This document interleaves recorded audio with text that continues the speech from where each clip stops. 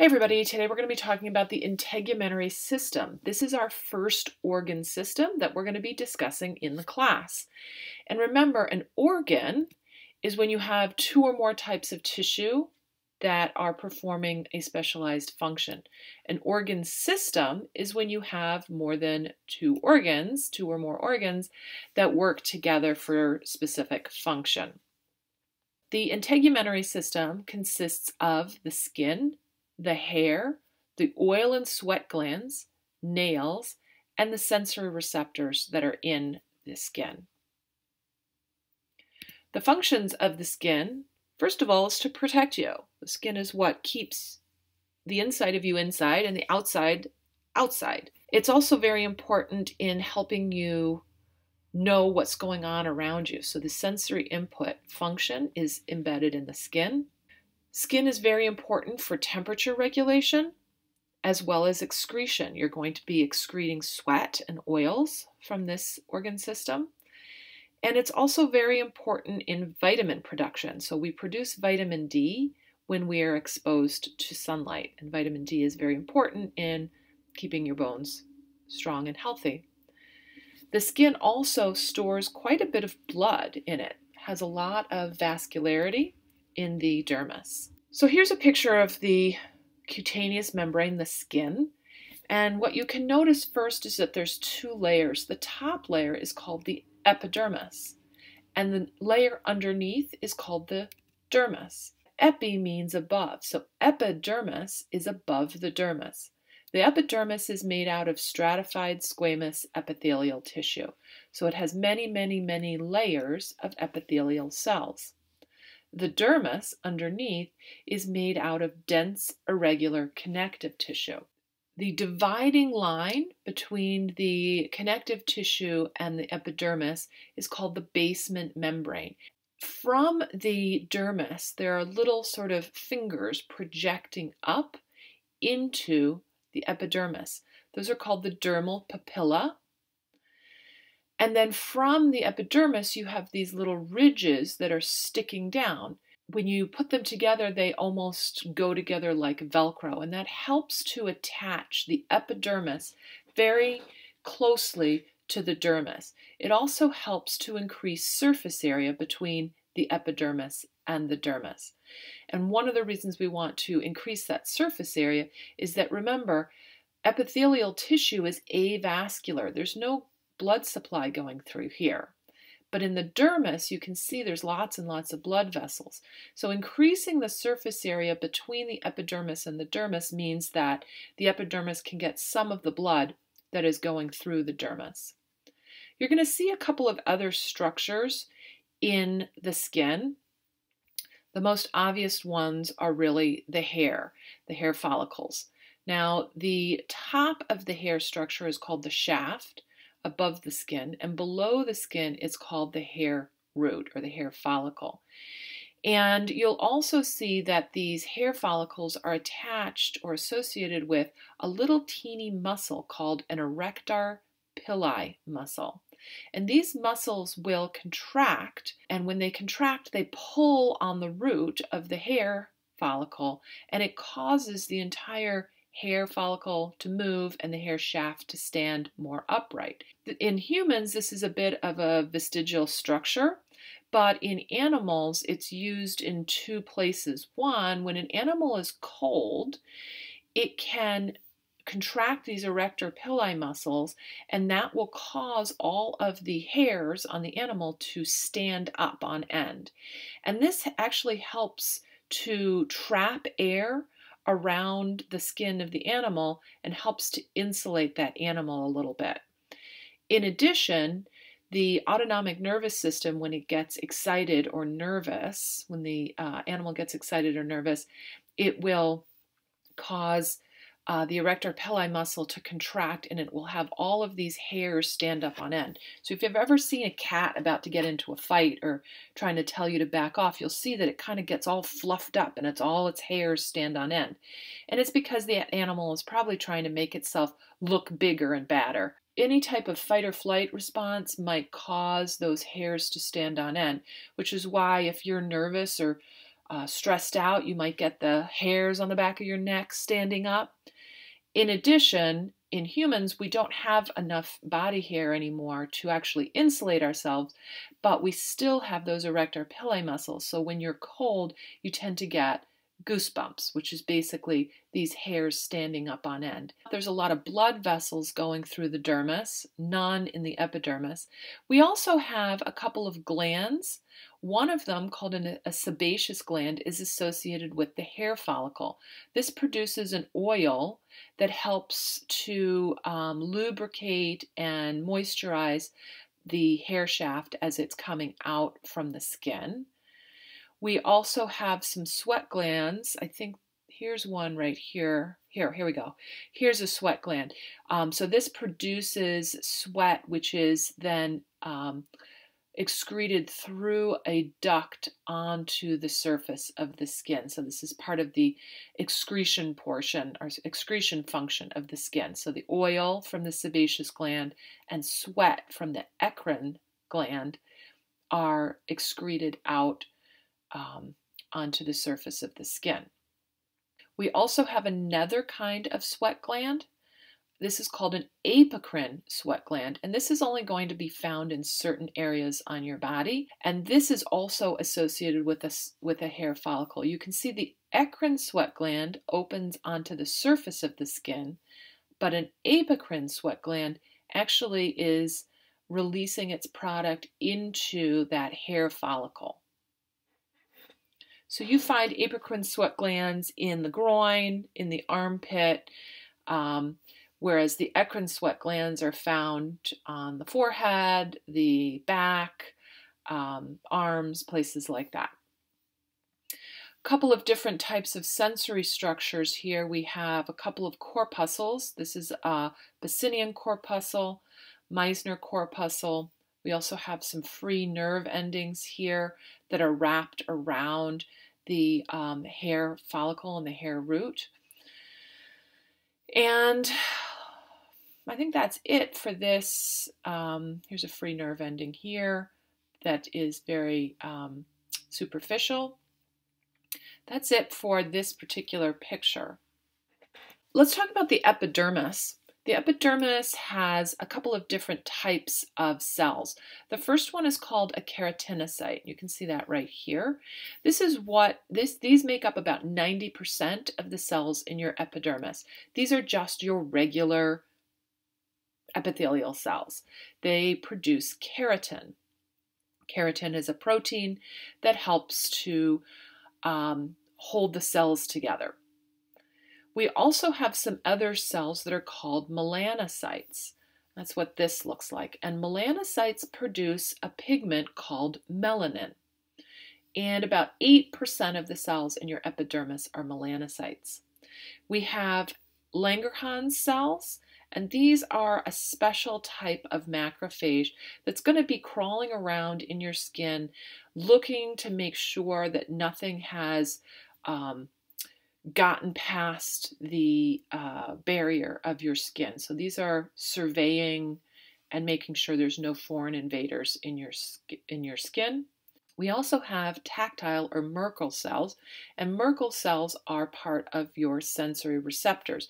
They will give information about what they're feeling to a sensory neuron that brings the information to the brain. So in the epidermis, we actually have either 4 or 5 layers of cells.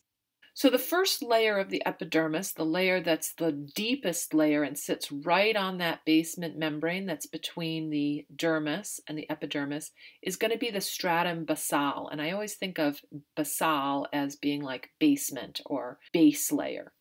And these are stem cells, so they divide constantly. They're always dividing to produce the rest of all the cells in the epidermis. And you can actually see they have a drawing of a cell right here that's in, looks like anaphase. So as they divide, that new cell will be pushed up into the next layer, and one of the cells will remain in the basement layer. So the job of the stratum basal is to go through cell division, and they also produce intermediate filaments. Those intermediate filaments attach to the desmosomes, which holds these cells together and also attaches the cells to the basement membrane. You can also see that there are melanocytes in this layer. So here's a melanocyte right there, and you can see how it has those arms that are sticking out into the next layer, and the arms are full of little dots that represent the melanin, the pigment that they're providing. The next layer up is the stratum spinosum, and that's a pretty big layer here. They have big cells, the cells have nuclei in them, and you can see that the cells are all held together with these little intermediate filaments. These stratum spinosum cells are by and large made out of keratinocytes. So these are cells that are producing keratin, and those that keratin protein is used to make intermediate fibers and help these cells all stick together and stick to the stratum basal. There are some Langerhans cells in this layer, and these cells will move about and survey the area just to make sure that there is no foreign substances being introduced into the skin. The next layer is called the stratum granulosum, and you can see here that these have lots of little granules in them, which is why we call it the granulosum. These cells are starting to flatten out, and they're starting to go through apoptosis. And remember, apoptosis is programmed cell death. So the cells are dying, and one of the reasons they're dying is because they're really far away from a blood supply. Remember, the blood supply is down here in the dermis.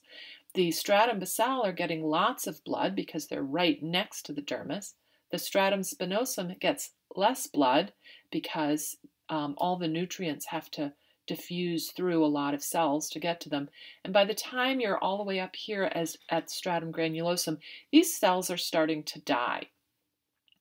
They also make something called keratohyalin proteins, and this is what helps to waterproof the cell, keep water not only out, like if you're in the shower or you get caught in the rain or you go swimming, but it helps to hold the body water inside of the body so you don't dehydrate. When you suffer from a burn, oftentimes one of the biggest problems besides infection is dehydration because you've lost this waterproofing layer. The next layer is called the stratum lucidum, and you can see here it's a sort of very thin, clear layer, and you're really only going to find this in what we call thick skin. Thick skin is the bottom of the feet, the soles of the feet, and the palms of the hand. So most of the other skin on your body does not have this stratum lucidum layer. Our top layer is called the stratum corneum. These are dead keratinocytes. So remember, these are keratinocytes down here. They start to die and go through apoptosis in the granulosum, and by the time they get to the corneum, they're dead. They've lost the nuclei, they have no organelles, and they're just dead skin cells. And there's about 25 to 30 layers of dead skin cells on the outside of your skin. When you have dry skin or when it sloughs off, it is the stratum corneum that you're losing. Okay, underneath the epidermis is the dermis, and again, this is dense, irregular connective tissue, and we have all the normal connective tissue cells in there, fibroblasts, macrophages, adipocytes. Remember, those are those fat cells. We also have a really good collection of collagen and elastic fibers in there. Again, your skin is pretty stretchy. It has to move with you and stretch over you as you move your body around, but it's really quite strong. So we have both of these type of tissues in there, as well as all the things we've talked about. There are two layers in the dermis. The first one is the papillary region, and this is the part that's very close to the epidermis, and it contains those dermal papilla, as well as a couple of different nerve endings, Meissner corpuscles and free nerve endings. The reticular layer makes up the majority of the dermis. So the papillary layer is only 20%. The reticular layer is about 80%. And this is where all of your collagen and elastic fibers are. And this is the part that really gives the skin its strength. Now, a word about those epidermal ridges and the dermal papilla. So these are formed during the 3rd month of gestation in the womb. And the epidermis, again, sort of projects little fingers down into the dermis. This is going to do a couple things. It's going to make a very strong bond between the epidermis and the dermis. It's also going to help increase the friction on your hands and feet. Think about what we use our hands and feet for. If you were to get rid of all these little tiny ridges, it'd be very hard for you to grip things that are very smooth. It also helps to increase the surface area not only for blood supply, but also sensory reception. On the tops of these ridges, there are little sweat gland openings. And when you touch things, oftentimes those sweat glands, which are made up of not only salt and water, but also some oils, they're going to leave impressions of these ridges. And so we call those fingerprints. So let's talk about melanocytes for a minute. Remember, melanocytes are sitting on or right on top of the stratum basale, and they have little projecting arms that secrete melanin, a pigment, out into the stratum spinosum. And the reason that the melanocytes do this is because that melanin is protective.